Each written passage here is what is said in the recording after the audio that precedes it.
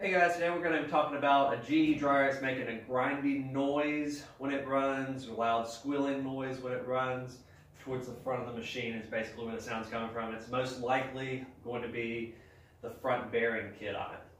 Which, to get to that kit, to check it real quick, if it's already ground through, I've seen several that the drums have actually ground all the way through the kit and have ground through the metal door. You've let it run for quite a while.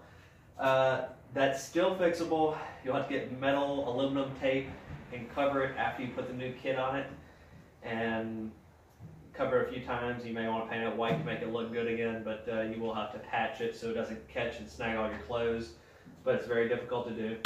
Don't let it get to that point. If it's making noise, it's good to go ahead and change it off right off the bat. It's a whole lot cheaper because you can just buy the little plastic pads and not the whole kit.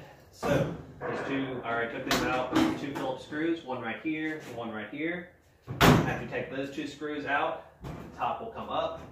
You wiggle it just a little bit and it'll come out. And from there, you're going to lean it forward. There's 2 more screws, one here, one here. I've already taken those 2 out. Take those 2 screws out. Pick it up, bring it to the left side. There's 2 wires connected, so don't pull those out. You don't have to, you can leave them connected. And here's the shroud, and it's definitely messed up. Alright, this shroud, I'm going to give you a closer look at it. Here's what it should look like. Should look like this side does. It's got little plastic pieces, and you see this one's already gone. Has gotten ripped off, probably worn through and is pulled off. And if you keep going around here, you'll see where it's completely worn through the plastic. Plastic's gone. And the 2 plastic little pieces are gone. Now these little pieces, I'll pull one out so you can see it, look like this, and you can order just these, and if you catch it early, you can just replace all 4 of these and you're done. And it's real cheap. You can probably get those for like 10 bucks, I think, or on Amazon. But if you have to get the whole shroud, it's not a huge deal. You can get the shroud and these things, I think, for $20 to $30.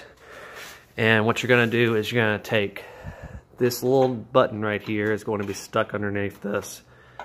And it's just going to come down just like that. There's going to be one on that side. It's just going to lean just a little bit. And it's going to come off. And that's it. Real easy to replace. Not a huge deal. You just order another one of those. Sometimes there'll be a light in there. A lot of GE dryers don't come with a light. And you have to pull the light through a little hole. But most of them don't have lights. Alright guys, that's it for this video for today. Thanks for watching. Please subscribe and thumbs up our video, and if you have any questions, please put them in the comments below. Hey guys, one quick note. This is the back of the drum. If you take it off, sometimes this is the rear bearing, and very rarely have I ever seen them messed up. You can see them right there. It's not bad. This one's fine, and I think I've replaced one over the last couple of years, and I've fixed hundreds of dryers. But just so you know, there's also a rear bearing that could go out. You may want to take the drum out if it's still making noises and see if it's the rear bearing, but very unlikely. There's just 3 screws. You'll go from the inside of the drum, undo those 3 screws, and you can buy this whole thing in a little kit. No big deal.